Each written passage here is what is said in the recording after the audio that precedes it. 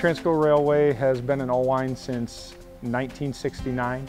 We're a contract repair shop. We predominantly repair freight and tank cars. Our expansion project that we're talking about today was the addition of our tank car facility, getting tank car certified, and then building 3 buildings, a tank car repair shop, a blast and paint, and a mechanical shop.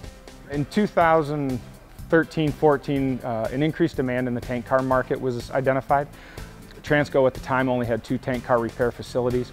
We opted to make a significant capital investment here in the plant in Oelwein.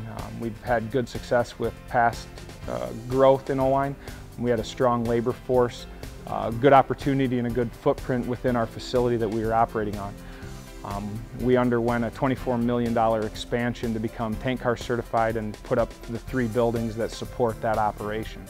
We definitely know that we're operating from a heat expense coming off of winter significantly less than we would have otherwise. Our old structures are equipped with old forced air furnace where in the majority of this we took advantage of heat rejection off of motors, geothermal, things of that nature.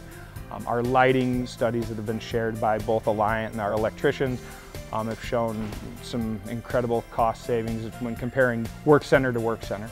As a result of completing this project, we've been able to capture more market share.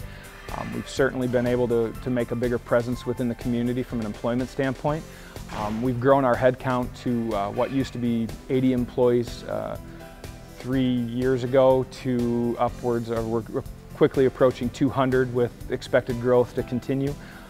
So it's been a great opportunity both for Transco and for the community in Oelwein. The majority of this expansion we were able to utilize and support local contractors as much as possible where it fit.